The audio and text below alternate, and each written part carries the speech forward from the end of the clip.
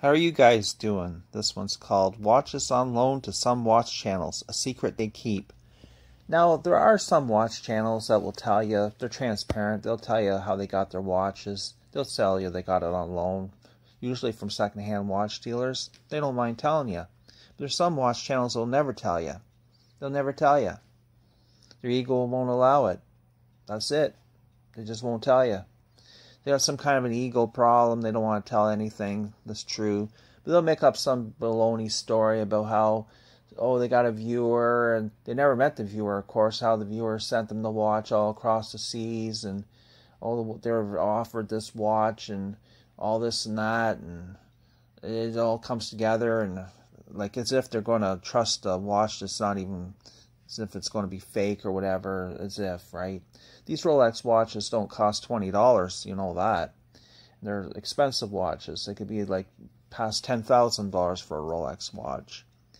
So you don't want to believe these guys who won't tell you how they're getting their watches. But I'll tell you how they're really getting their watches. They're getting them on loan.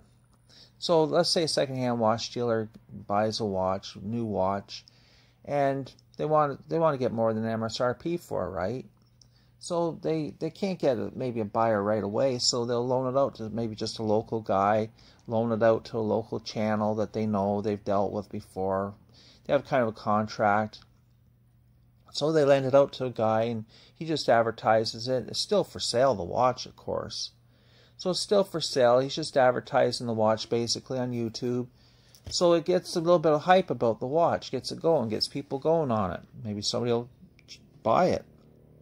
You don't have to buy it directly from the channel or know that he's advertising the watch. But somebody goes back to the store and says, hey, I'm interested in that watch. I'm interested in this watch. You'll have it back in no time. That's how it works.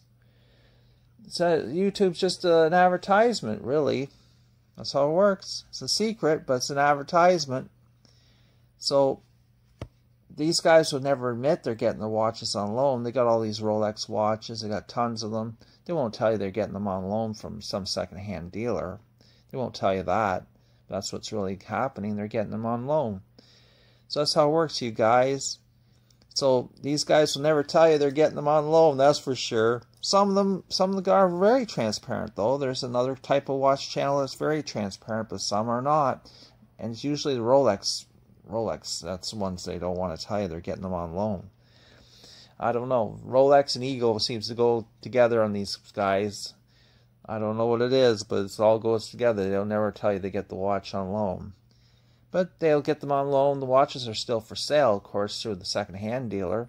And if somebody wants the watch, they'll have to give it back to the second-hand dealer, and the second-hand dealer will sell the watch to whoever wants it.